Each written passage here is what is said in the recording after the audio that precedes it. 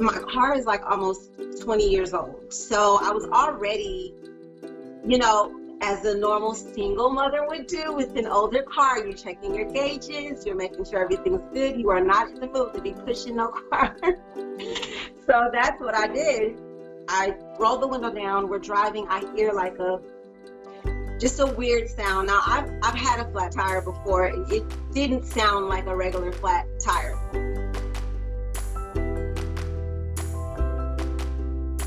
And that's when I noticed that there is just a hole big enough for me to stick my finger in and not touch the side.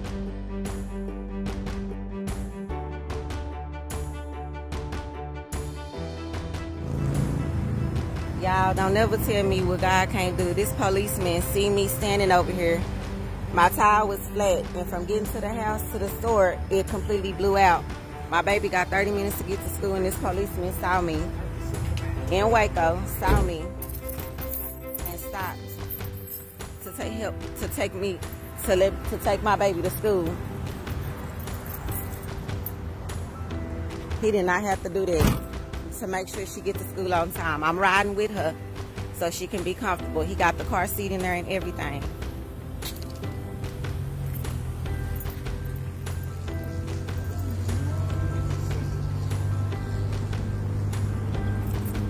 I'm so grateful.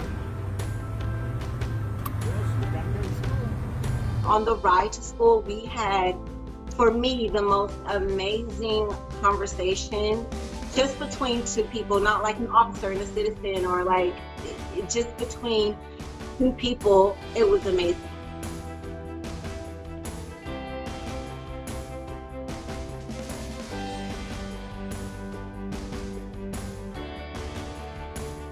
God bless him. It was truly an act of, and I know that police officers, firemen, you know, all types of people do things like this every day, and it goes unnoticed, and I understand that.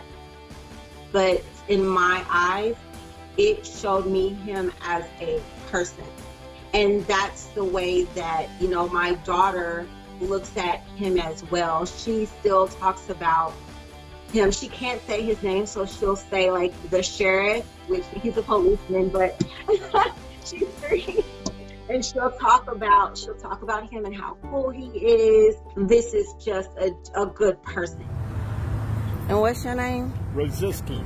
Rosiski. Thank you so much. I really do appreciate it. Hop on the other side. Thank you.